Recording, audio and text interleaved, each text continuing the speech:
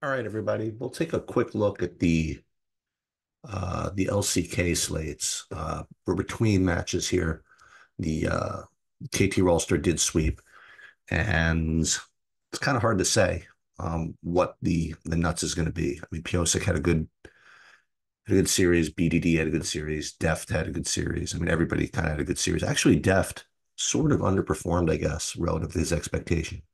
Um, so all these people that really wanted to cram Deft into the captain, what they first of all, they all ended up having to play KDF, which is what we talked about in the previous video. The way salaries worked is if you wanted to play Deft up here and also T1, it was very difficult.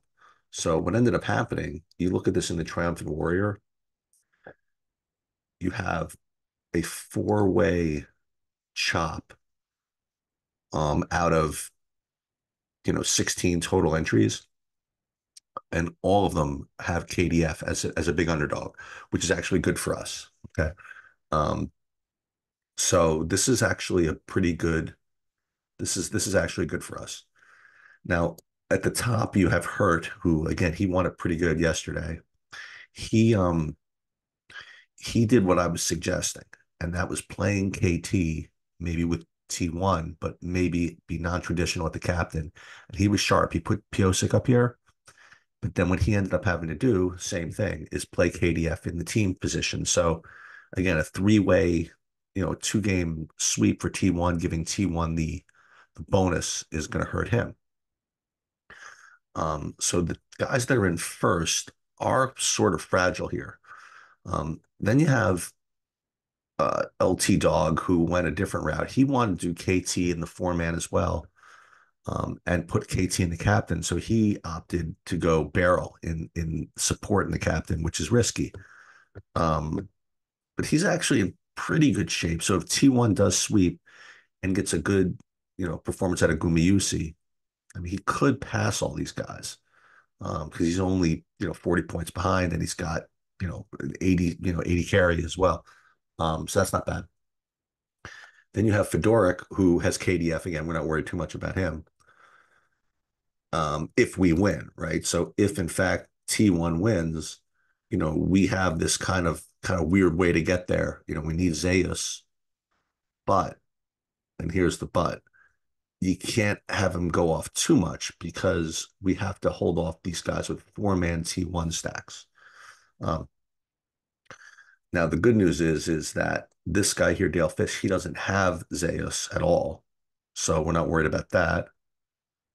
This guy's got Zeus, but not in the captain. But then he's got three other guys. He's got Owner, Faker, and Gumayusi. So this guy actually is kind of annoying us, even though we're ahead of him 130. But we got to keep an eye on that. Third and Schlong probably says too much to do, um, being 150 points behind us with the same team we need, even though he's got an extra guy. And uh, B Barrett tribe probably a little bit. Well, he's got the same lineup as third and Schlong. So first of all, we did well in that we were unique, right? We had one set of four-man dupes, which we want to avoid, and this two-man dupe, which you want to avoid. So of the unique lineups, I think we're okay. I think we have a shot. With respect to the shock blast, it's kind of hard to say again because you have all these game stacks, which really have no chance today. The game stacks are hopeless.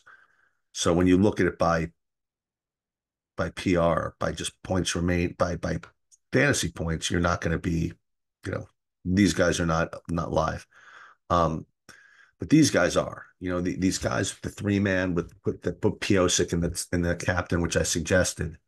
Again, they have good scores and they have three left. But again, these guys had to take Kwandong freaks in the team because again, lineup construction and salaries made that necessary.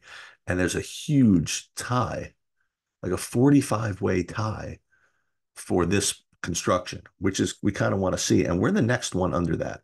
Now, under that, we have a KDF as well. We have KDF, but it's one, two, three, just kind of standard. That's actually not too bad, but you look at that, even that's like really heavily duped. So 30, 31 people. So again, even though we thought we were getting a little different by playing KDF instead of T1, the fact is that it ended up being really popular because, salary kind of dictated that. The next the next one was this KDF one, which also was pretty popular. This one is, boy, oh boy. I mean, how many? This is another 60-way chop. So we want to avoid that. The next one on the list here is this 444 with T1 with Barrel and the captain. We didn't play Barrel and the captain, but even this one is pretty, 50-way chop. Um, let's see this one. This one is another KDF, but this one is only 11-way chop. So this one's actually not bad and something to root for.